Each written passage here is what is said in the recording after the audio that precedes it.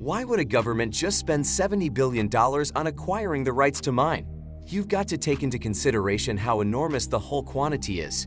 China is one nation that has made the decision to put up such money in order to secure mining rights. However, why does China desire it?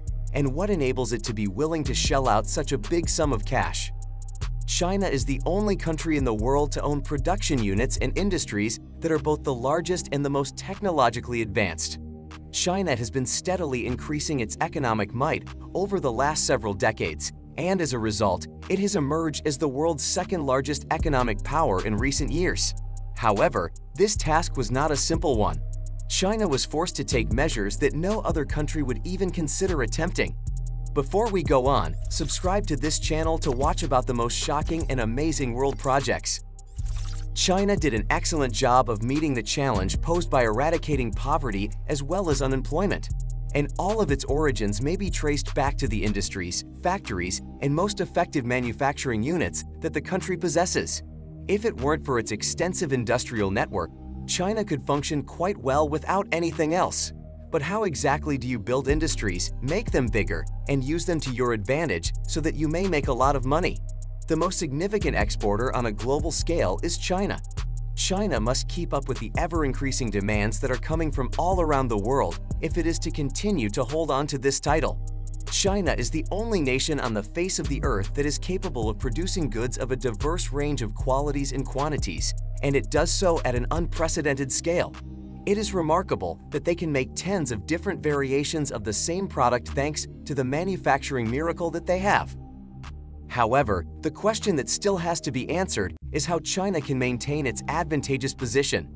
Now, in order to answer that question, we need to get back to first principles, which is exactly what this video will cover. Consider the process of building factories in your head.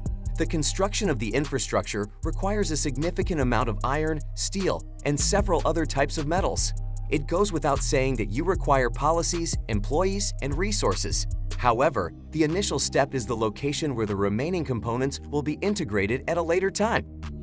However, it is common knowledge that China possesses the world's most advanced industrial infrastructure. In order to accomplish it, it needs iron in the form of billions upon billions of tons. It doesn't matter if it wants to create factories for the economic drive or other social initiatives, it absolutely needs iron. And this particular nation is home to the greatest number of people on the entire planet. It was already aware of the fact that if it depended only on its own iron mines and deposits, it would quickly exhaust all of those resources.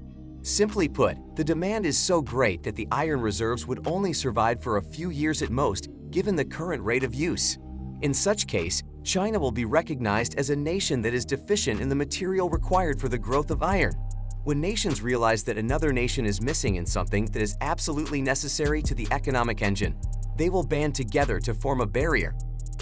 Or, to put it another way, they would be brought together by a superpower and used to carry out a strategy devised by that superpower. In this scenario, because China poses a threat to the United States will attempt to organize a bloc that will put a halt to the shipment of any and as a result, China wants to explore its alternatives in the international community before risking running out of reserves and giving the impression that it is an economically hopeless nation. To put it another way, it intends to make use of the iron ore. It has previously been implemented in other nations. Its goal is to maximize profit from the abundant iron riches held by emerging countries. However, they are not capable of extracting the iron on their own. They are reliant on a third nation that is able to make a payment in exchange for the mining rights. Maybe you could refer to it as the rent, or you could pay a certain fee for the mining. The Simandou iron ore deposit in Guinea, which is the biggest iron ore mine in the world, is currently being exploited in the very same manner by China. The mining rights would reportedly cost China a hefty price of $70 billion, but China has opted to pay for them anyhow. Permit me to go into further detail about this. The acquisition of mining rights is not the same thing as the purchase of a mining site by a nation. When China pays the $70,000, this does not mean that China will automatically control the iron ore mine in Simandou. Instead, it indicates that China will be granted the permission to operate the Simandou iron ore mine and to harvest any quantity of iron ore it sees fit. because no nation could possibly step in and raise an objection to the quantities that China will be extracting. China has agreed to pay $70 billion in exchange for the right to do so. This sum is a price that China must pay in order to utilize the mining site in the most productive manner possible. The extraction of billions of tons of iron ore from the mine by China is an endeavor that will result in a lucrative business transaction. It is clear to observe when one considers the fact that China will soon begin importing 1 billion tons of iron ore on an annual basis. It accounts for 70% of China's total use of iron ore.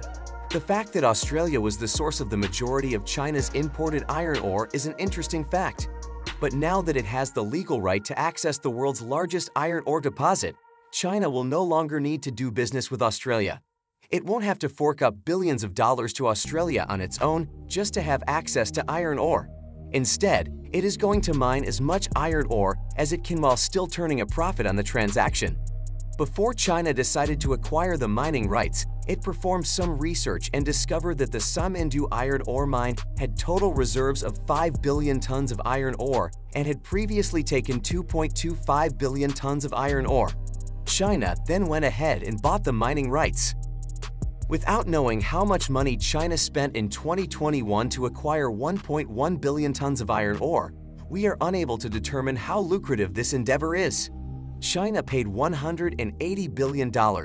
If we take into account this pricing and estimate the cost of 2.25 billion tons, we get an amount that is almost comparable to $360 billion. And the answer is yes. There are 2.75 billion metric tons of iron that China has not yet removed. To put it another way, China will be able to acquire 5 billion tons of iron ore at the low price of only $70 billion. If it hadn't been for the Samindu iron ore mine, the company would have had to shell out $818 billion for the same quantity of the mineral. Simply put, China has avoided incurring costs totaling over $748 billion as a result of only one contract. In this way, China is strategically leaving the rest of the globe in the dust. The money that would have been spent is instead invested into projects that would bring in income, and the cycle is continued indefinitely. What are your thoughts? Didn't China successfully complete the lucrative transaction? If the United States were to comment, how might they take advantage of and misuse this deal? Share your opinion in comments. Also, click on this video to watch about another shocking project.